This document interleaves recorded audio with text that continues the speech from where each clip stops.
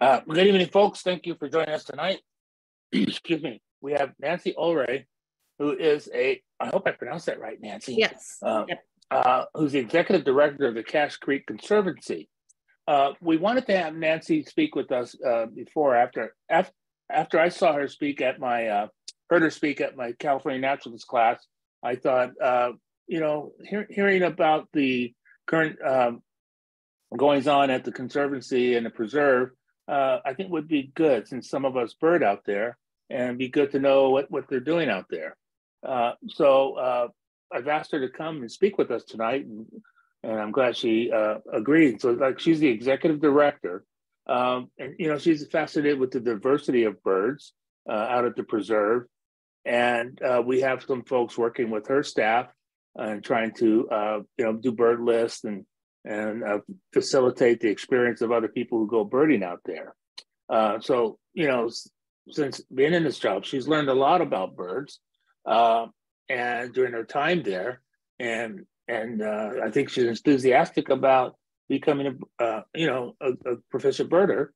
But we want to hear about her birding skills, but also about what's going on at the Preserve and Conservancy, and some ways that our organizations can work together to bring the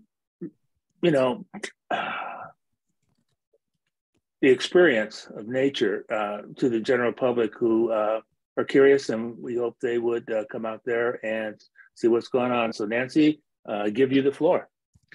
Well, thank you, Ken, and thank you all very much for your patience as I become more adept at Zoom meetings, and I really appreciate the invitation to talk to you tonight about the Cache Creek Nature Preserve and the Cache Creek Conservancy. Just really briefly, we discussed about. I'll tell you a little bit about the Nature Preserve. I don't know how much people really know, so some of it may be repetitive. And so I appreciate your patience with that. And we'll talk a little bit about current birding activity, and then maybe some of the things that we're hoping to do in the future at the Nature Preserve around birds and birding. And I really want to start with making sure to talk about our partnership with the Yellow Audubon Society.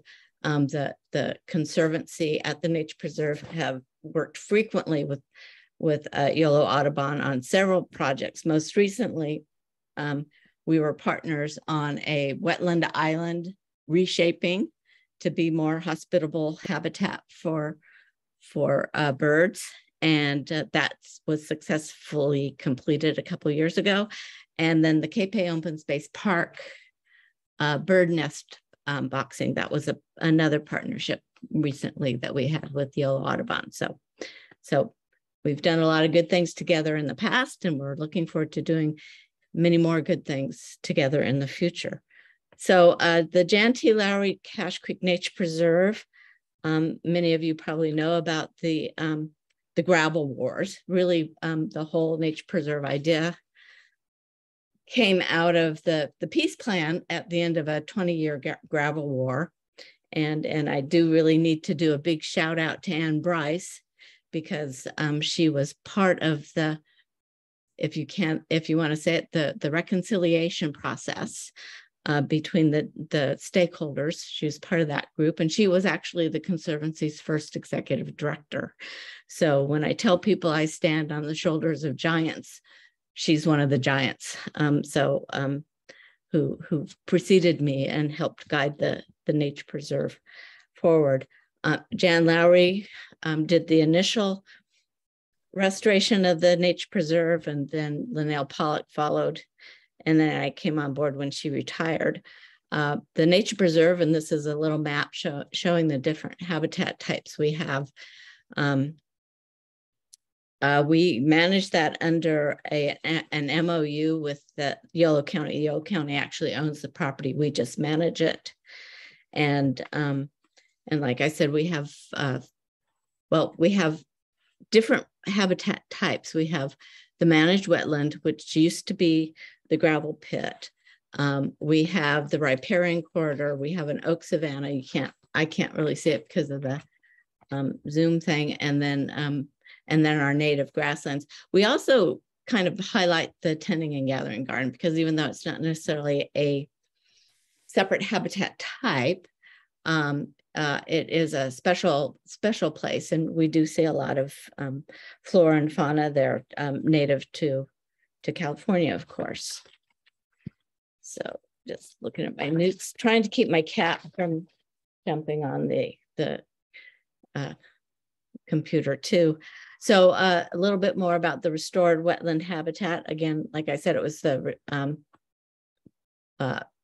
originally was the gravel pit, the main gravel pit. These wetland islands we discovered when they were initially made the slopes were too high for the waterfowl to really effectively use. They were originally designed to be breeding grounds for migratory waterfowl, but they never used it. The deer love them. They swim out to them, but the geese and stuff, they never actually build nests on the islands. And so James Mizuguchi, who's the habitat restoration manager at the time,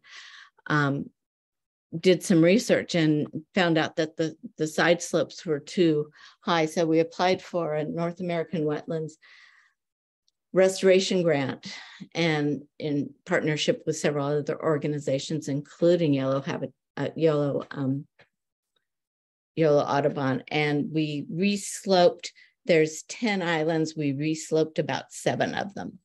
And so we are seeing more bird activity, especially on the lower slopes. And then as the water went down, we actually saw a lot more for a while we still had water. For the first time since the wetlands were built,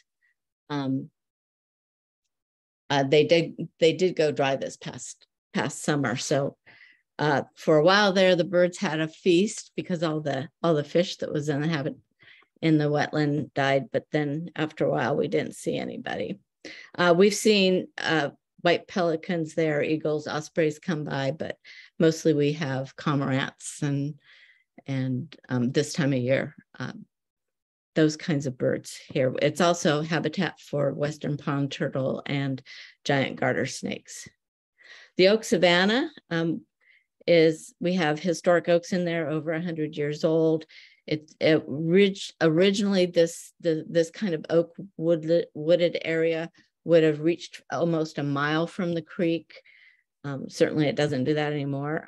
Parts of it were recently burned as part of the Layak Po, and I'll talk about that in a little bit too. But it's really a vibrant place, lots of birds and a lot of bird nest boxes. We have bluebird boxes and some owl boxes out in that area. Grassland habitat, again, it's also, we have a Swainson's Hawk easement on those grasslands. We have a nice rafter of wild turkeys roaming through, and we again have some owl boxes and some other boxes. We actually did have a Swainson's Hawk nesting pair just outside of the grassland area, so that was really exciting for us in 2022. And then the riparian habitat, as you can see, that's the creek habitat, and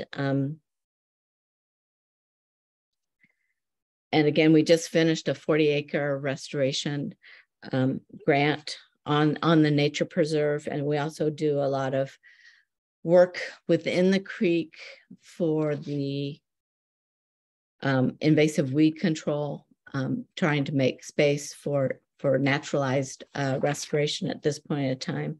We also worked with the County Board of Supervisors on the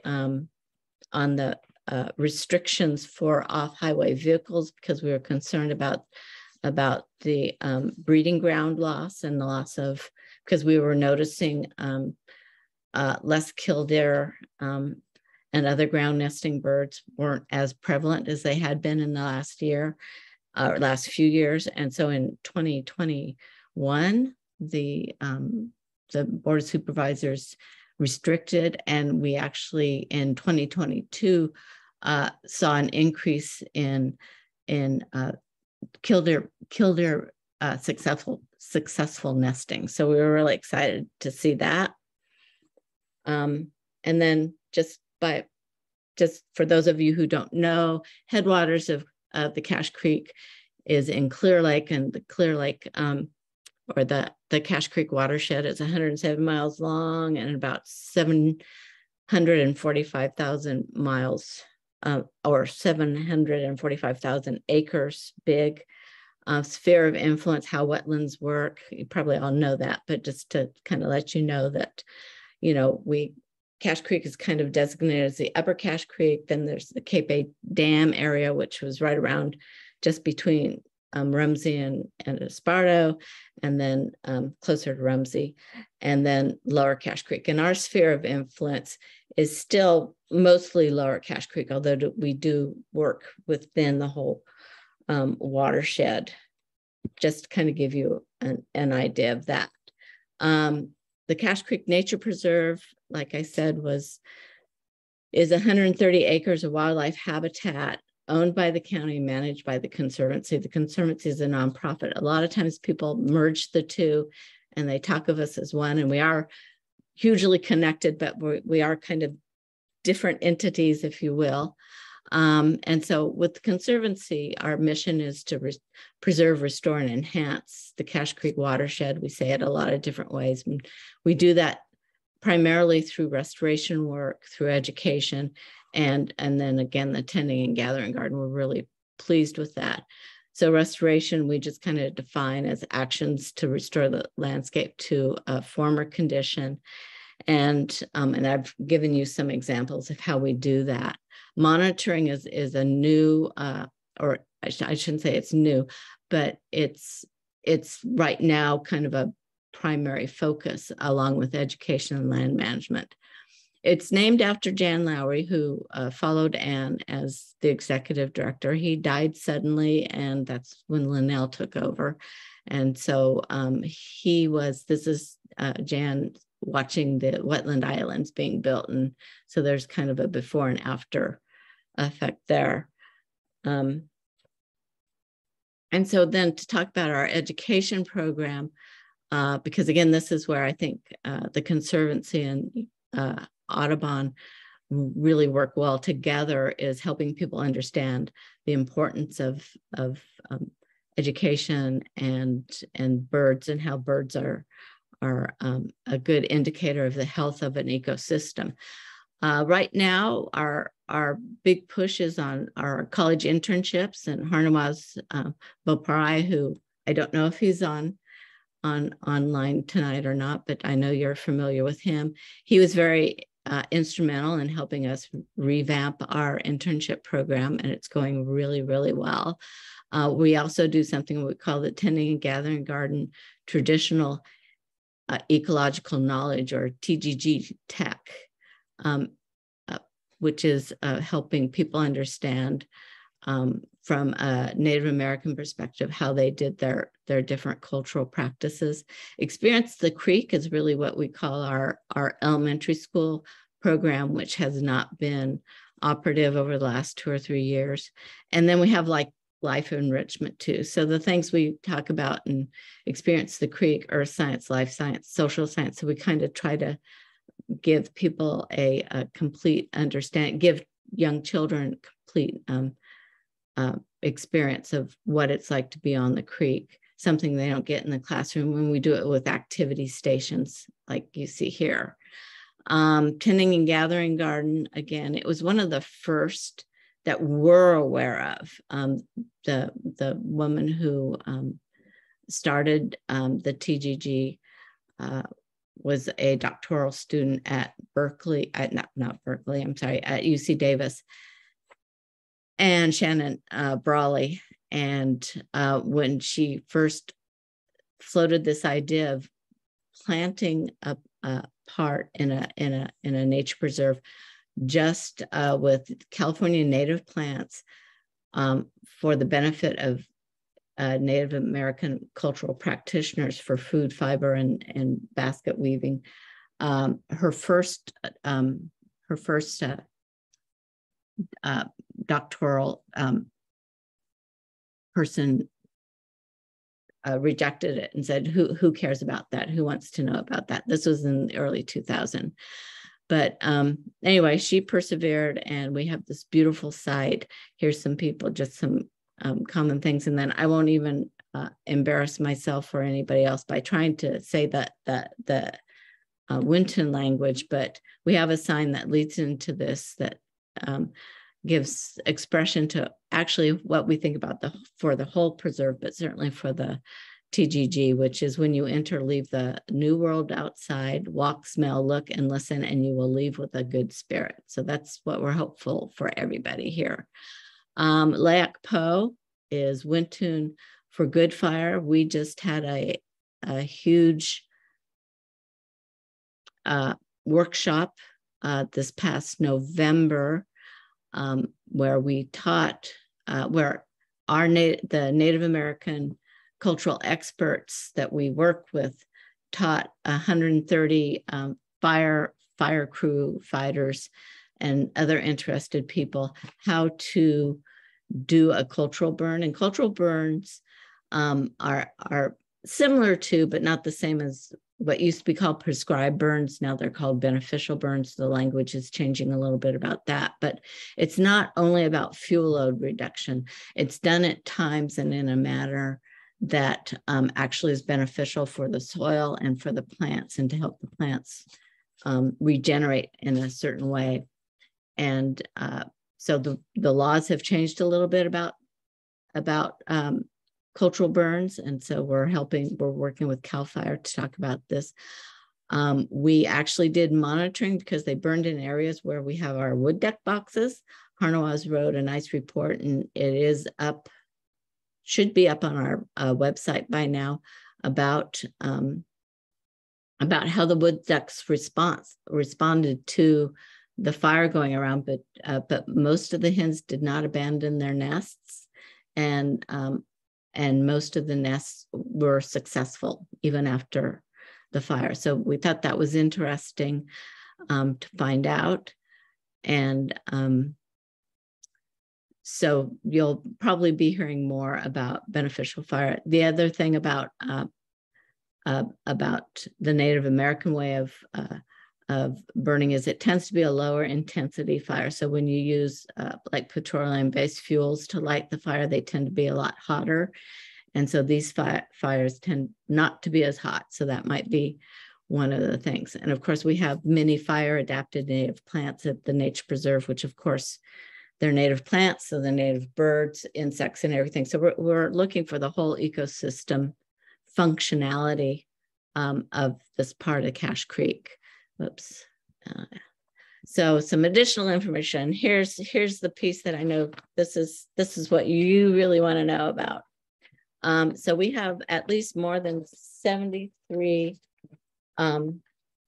species of birds that are routinely spotted throughout the creek or throughout the nature preserve. And we have a little bird list that people can come to the office, and we're happy to give them. We also have a bird ID card with photos so people who are beginning birders and might need a little assistance have that. We are busy planning our great backyard bird count. We've been doing that for about 17, 18 years now. So that's, as I'm sure you all know, February 17th and 20th, and we plan on being open all 4 days for specific bird walks. And so I won't say that we replaced Harnawaz when he chose to pursue other career endeavors, but we did hire somebody to take that position. And so her name is Felicia Wong, and she will be leading the bird walks for us, although, nobody can replace Harnawaz. And so we might even be able to entice him to come back. I'm not sure, but that might be fun. But we are, like I said, planning on doing at least being open all 4 days for that. And we're working right now on a display to go into the to the Woodland Library to help encourage people to come and do that. I think you're aware that the Conservancy, we had a board member who insisted on doing a Christmas bird count. And so that got registered with the National Audubon Society. And I was told that 70 people participated. They noticed 138 species within the count circle. And 77 species within the nature preserve. So again, that's within the consistent number that we seem to find. We did work with the Yolo County to open up Corral Rogers, which was one of the first restoration sites I know Anne was very involved in. And they saw some what are considered rare birds, the California thrashers and fantail pigeons. So I thought you might be interested in that. The other things we're doing, the Birds Await will pick back up in spring. That was our introduction to bird watching and just opening up the preserve on Saturday evenings so people could come and do bird watching then. Our bird box monitoring interns have just started working on that. And so we're looking forward to that. And then one of the really exciting things that's happening is we have a couple of UCD doctoral students who are working on a 3-year Black Phoebe study to see how Black Phoebes are adjusting to habitat change from a rural environment to a more urbanized environment. And they're trying to figure out what, if any, behavioral changes might be affecting nesting success. So they'll be looking at, among other things, aggression and curiosity. They'll be banding adults. They'll be taking some DNA tests. They'll be setting up cameras. And so we've agreed we're going to set up a web page to follow their studies. So as soon as those get up, I'll make sure to let you all know that you can go to our website and follow. The students have agreed to post information to a web page on our website so people can follow along. So I think that's exciting for us. And then just some other things, we have a lot of deer, snakes, just kind of things. So we're looking forward to visits from people. We're looking forward to partnering with the Yellow Habitat, but just kind of wanted to give you an overview of what's going on with the Conservancy right now. And again, that's the end of the slideshow. And I can stop sharing my screen when you want me to, but I'm happy to take questions or comments or ideas. What would you like to see at the happen at Cache Creek? I was talking and I didn't know I was muted. Okay. There was some questions in the beginning that Hannah was answered for those folks, and I don't know if everyone saw those, but the questions were the location of the preserve and the access point. Sure. So the Cache Creek Nature Preserve address is 34199 County Road 20 in Woodland. If you are familiar at all with Woodland and the Stallion Station, we're just right across the street from the Stallion Station. If you're familiar with the Flyers Club, we're down County Road 94B, across the bridge. Hang a left at your first left, and then you'll see the nature preserve. We do have a map and instructions on our website too on how to get there if you're not familiar with Woodland. So okay. And Anna there was another question about the office, and I assume the office is is located close by The to the office access is on point? to preserve. Oh, Yes. yeah. Okay. The office, and you come through the gate and you get the full package. Our offices are there. Our programs are usually held there, although sometimes we do programs offsite. Okay. So we have a two-part question from Ian. Is how have the burned areas held up after the recent rains? The burned areas have done very well after the recent rains. Of course, everything's soggy. I think the wind did more damage than the rains. We did lose a couple of oak trees, one in the oak savanna and one along West Adams Canal, I'm sorry. And a few branches in the riparian area, but actually we've done pretty well. Good. The other part of this question was, how did the preserve as a whole do with the high waters? Well, right now we're doing pretty good. It's not as high as it has been, and it didn't reach. We've had water reach up to the levee where the parking lot is, and so it didn't get nearly that close. So until the floodwaters really recede, we won't really know the extent of like how much debris got moved down downstream, which can be problematic. But but everything right now, we think we weathered this first round of storms pretty well. Excellent. Here's a question that's near and dear to my heart.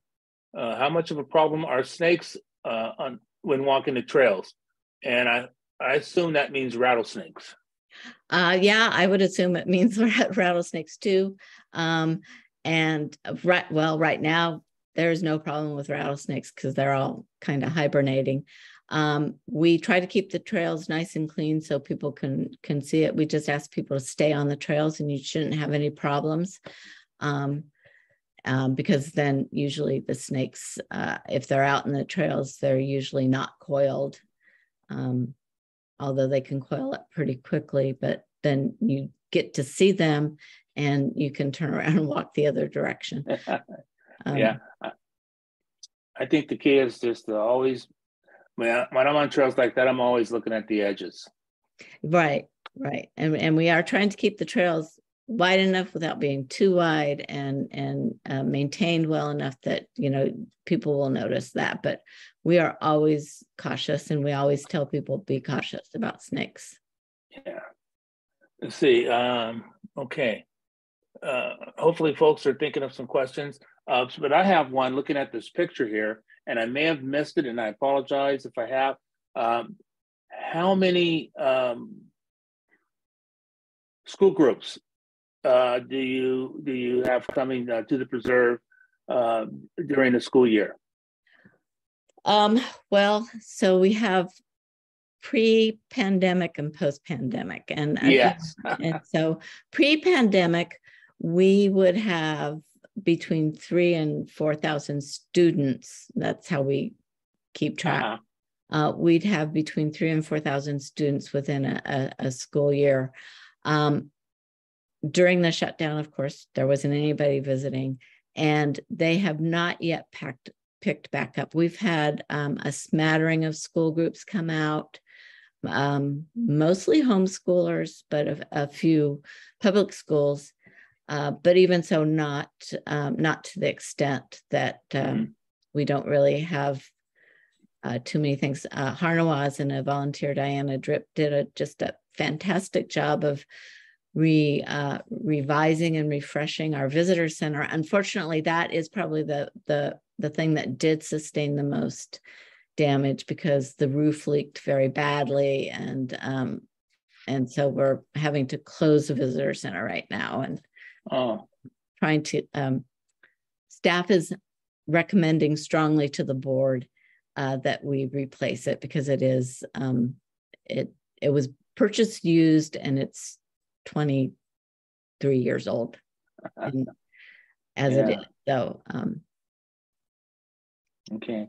Are you getting good feedback from teachers, or maybe students in later years have expressed their thanks for participating in your programs?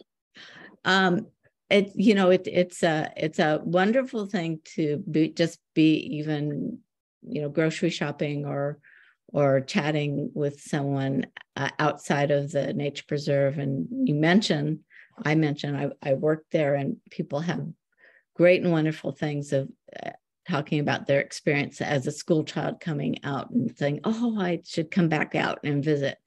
Excellent. So yeah, it's and again, it's the standing on the shoulders of giants. I can't take credit for anything that's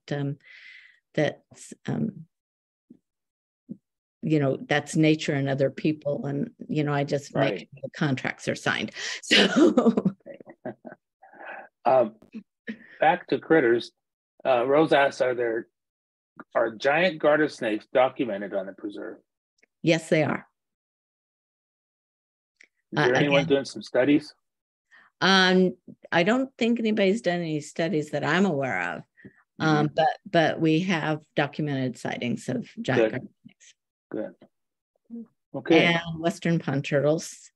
I don't know if Michael is on the is on the meeting or not, but he and I used to work together at DWR, and western pond turtles were a thing.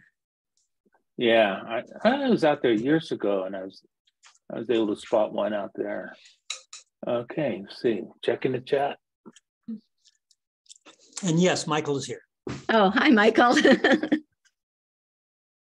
Okay, that's it for the questions.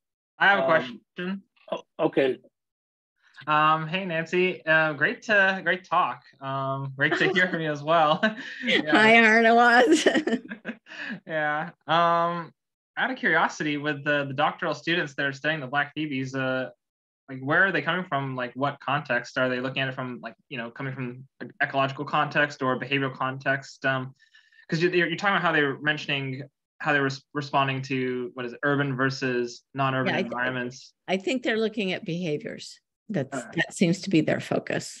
I mean, I'm sure they'll look at all different kinds of things, and they are going to be very open that if people want to tag along as they do their thing, they're happy to have our interns or anybody who happens to be there. They want to share. They want to share what they're doing with folks. So, good. Okay, Nancy, you can stop sharing. Oh, okay, now. Good. But I just thought leaving that picture up would help generate some questions. So, did you see Suzanne's question, Ken, about asking about the hours? Oh, there we are. Go ahead, Anne.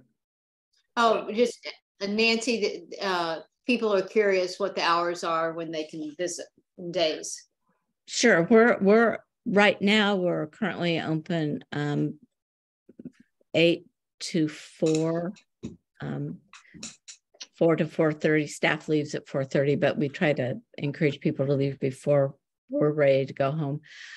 So it's 8 to 4:30 Monday through, Sunday through Friday. The only day we're totally closed right now is Saturday, but again, the board is discussing about opening it 7 days a week.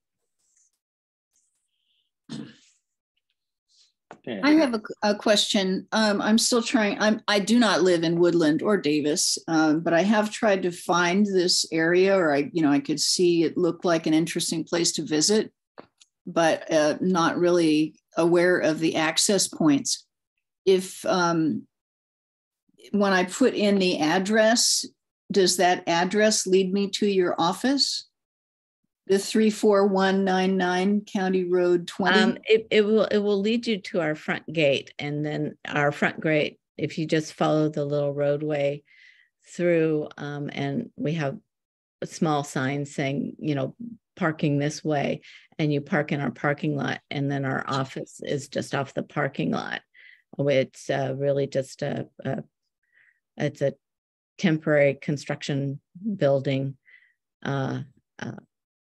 And so we have a visitor center and the construction type trailer. So is the parking lot open at all times, or is it blocked off when you're not? It's locked. We lock the gates. We do have gates, and so we try to discourage access. Of course, we have game cameras up, and we do know that people enter when we are officially closed. But we do try to discourage access again, because it's considered a nature preserve and a wildlife sanctuary. So we do kind of want to give the animals a break from human beings for a little bit.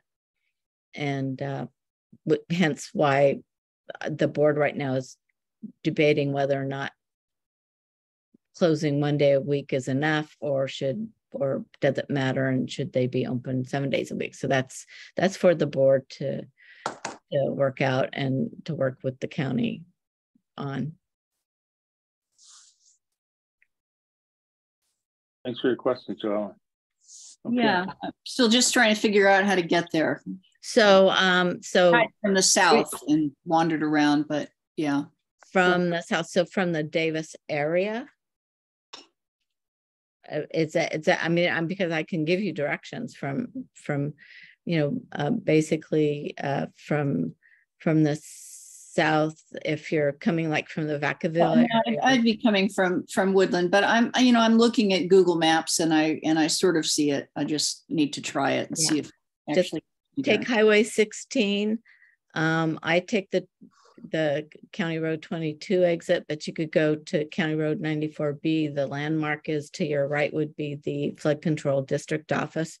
Turn right onto 94B, follow 94B all the way across the bridge, and then at County Road 20, which is the first left turn left on County Road 20, go down. You'll see the Stallion Station driveway sign and driveway, and we're like maybe 20 or 30 feet beyond that onto the left. Okay, great. Thank you. Yeah, just get a full tank of gas and go for it. From I haven't looked before. It's a 10-minute drive, and it doesn't take that much gas. Yeah. I drive it like first time I went out there, I was on a tour. So I found Nancy, it. Yeah. Okay. Could you say the names of the people who are studying the black phoebes, if you know them? I actually don't. I don't know their names. Okay. Felicia is working with them. Okay. So, but I can get them and I can send them to Ken, and he can share that with you. Great. Thanks. Okay. Any other questions? Okay. So Nancy, thank you very much for taking the time to speak with us tonight and just share the fun things that are happening out there, and also probably some headaches, I'm sure. But it's kind of cool to have a place like that close by, taking advantage of the area in terms of restoration and education. Thank you so much. Well, great. Thank you. And please, if you have any ideas, or if you would, or suggestions on what we can do, certainly with birding programs and stuff, we're all ears and ready and willing to work with you all. Okay. We got folks saying thank you, and they're going to check it out. And, okay. And so I will turn it over to the boss. Nancy, you're welcome to remain with us. I will probably just go ahead and say bye, because it's a 12-hour day for me. So thanks a lot, everybody. Thanks, Nancy. Thank you. Bye-bye. Anne, back to you. We have a little time left. Do you want to see if people have some sightings they want to share? Well, sure, but we don't have Zane tonight, do we? No. I think maybe the first time. He actually did not make it in. Yeah, well, he's a college student now, He's a guy. But he always knows what's going on. I know. Is Sammy, are you there? Because you're always out and about. Yeah, she was here earlier. Yeah, if only Michael Perrone was on. He knows what's going on. Michael. Hello. His name's still. Okay, I'm on now. Michael, I think the big news is there have been single evening grosbeaks in the area, yeah. Mostly one day at a time. There was one in North Woodland a few days ago in Beamer Park that was seen for 2 days. There was one near Birch Lane School in Davis that I think was only seen 1 day. And there was one, I believe, today at UC Davis, flying over one of their buildings, something like that. That's probably been the biggest recent bird news for sort of surprises, anyway. Yeah. Because there hadn't been any evening grosbeaks, I think, probably for a few years. Yes. I remember when I was working, there was some that were spotted on campus, and that was some time ago. And I think there was one that was a 1 hour wonder, I think, in Mace Ranch a couple of years ago, pre-COVID. Yeah, those are cool birds to see. Yeah. Great. Let's see. Anyone else? There are still mountain plovers along Highway 45, just south of the Colusa County line. Okay. Those who know how to drive up there and not get their car stuck in the mud on the road shoulder. Yeah. Must be pretty soft these days. Yeah. Now, Michael, since you're here, I want to throw this out there. And looking at the listservs, trumpeter swan, not trumpeter, but yeah, trumpeter swans seem to be popping up in the valley in different places. I mean, Butte County always, but I think some other places I was seeing something over in the North Bay. I don't know, based on your knowledge and your historical information, is it odd that we have that many being reported, or is it just more birders, you think?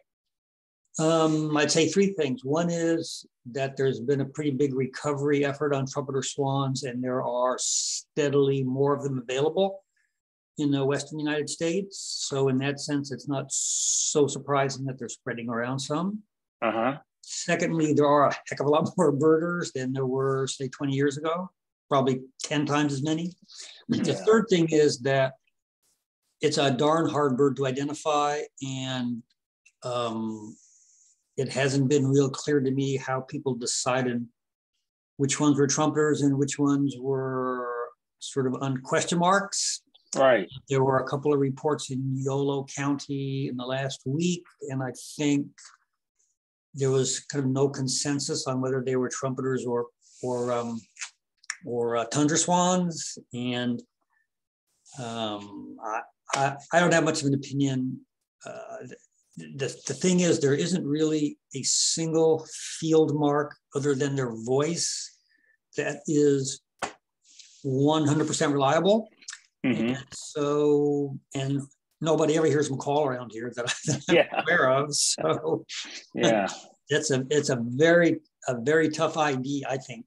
And even though there are, descriptions of the differences, we're talking really small differences. So I don't know. Yeah. I know there's one reported in somewhere in Sonoma County, I forgot where, and people seem to think it is a trumpeter swan, but I don't know. Yeah, and it's hanging out, and there is an immature tundra hanging out with the one in Sonoma County. Well, that would be helpful, because if you have them side by side, presumably the trumpeter is a bigger bird, so that might cinch it in the Northwest, where both species are, where I've seen them. The trumpeters don't mix with the tundra swans. They are in their own family groups all by themselves, and they don't talk with tundra swans at all. And so you don't get to see the size difference. It's just unless I made that up, my brain thought I read that. But there is that fellow in Butte County who is sure that he has several of them. I'm trying to remember what road they were on, but I'm not remembering right now. Kind of west of Highway 70 somewhere. Right. And when you just have a little shoulder to look out. Yeah. Okay. Anyone else have some thing they want to share about the birds they've seen, or questions about some of the birds they may have seen? Just Joe Zenko. Can you hear me? Yes, Joe. Yeah, could Michael give us a rundown of the about 1 month history of the summer tanager and what he thinks might be going on with that bird? It seemed like a very interesting thing. It's just hanging around in one area and using one tree, but it's about to run out of food there. If he would mind telling us about that. There's not a whole lot to say. I found it on about the 6th of December or something like that. I can't remember exactly when. It stayed in the same general area ever since then. I saw it yesterday or the day before, I'm not forgetting. It's a part of a route that I walk 2 or 3 times a week, every week. So there's not much to say except that it appears to be settled in. You know, it's now that it's been here for 5, maybe this is now 6 weeks. This seems to be its winter home. I mean, it's standard for a bird, for migratory birds to have a home in the summer, a home in the winter, and where they are in the winter, that's where they stay for, several months. Mm-hmm. So it may very well do that. Ordinarily, they are, they're in like central Mexico and point south this time of year. So this bird is a very long way from home. Yeah. That's about all I can tell you. There are a couple of recent, I think there are 2 recent winter records from Sacramento County. They weren't birds that stayed that I'm aware of, or maybe they stayed and no one could find them. Who knows? So it wasn't a big surprise to have one in Yolo since, they've been in the area. It's part of a general picture of rather southern wintering birds steadily, gradually wintering further and further north in California. There's a lot of species that are in that pattern. Western tanagers, for example, a few of them spend the winter in Yolo County every single year now. That would have been a big deal, like 40 years ago. So that's a difference that affects lots of birds and not just summer tanagers. But this bird is very far out of range. That's for sure. It should probably be in Mexico City. Maybe there's no persimmons down there. Yeah. Anne, I give it back to you. Well, I thought that it might be good for you to tell people who's speaking at the what will that be, the February talk, and then we'll give everyone the rest of their evening back. Okay, we have scheduled Allison Key, a UCD grad student who is, I think she's presenting her research this month sometime, and maybe by the time she talks to us, she'll be Dr. Key, on nest boxes. I have a hard time saying that word fast. I think she has worked with Melanie, and along with Melanie, I know she has put up some nest boxes in the North Davis Greenbelt. And I think it might have been further south of Grande and all the way up to the North Davis Pond and around the pond. And those boxes are bluebird and tree swallow productive up there. So I don't know exactly what she's going to talk with her, what she's going to talk about. We're planning on tuning that up later this month. But Allison Key from UC Davis. Right. And April, we will have Rob Furl and Cameron Tesher. They're going to give a talk on a little project they did on call identification of nighttime flying birds, nighttime migrators, not flying birds, but migration. And that'll be in April. And unless something happens, we're planning on memories in May. So tune up your iPhone photos and put together a slideshow and with a good story. And March, I'm still on the drawing board. So if any of you have something interesting to talk about, educational, travel log, give me a holler. great. Bird travel log. I don't want to hear about statues. So anyway, that's it, Ann.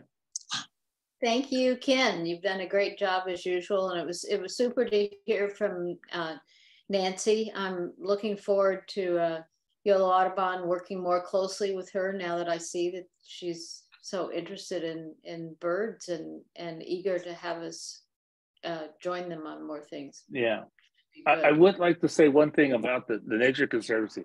Back in 1949, when Yolo Audubon had an education program, I went out and talked to the education person of the day out at the Conservancy, went out there on a field trip, took some time off from work, and looking, the goal was to see what each group is doing and see if somehow we could sort of collaborate on a program out there. Then, the next week that person was on a new job somewhere else out of state. And so I never picked it up again, but there's at least as an organization, we have noticed that there could be a working relationship with the preserve, and I'm glad we're getting it done now, or at least got it started. It's great. So anyway, that's my 2 cents in support of that. Great. So stay tuned. Yeah. Thanks everybody for coming tonight. I appreciate it. Everybody coming. See you, sort of. So anyway, take care. Have a great rest of your evening. Thank you. Thanks. And you.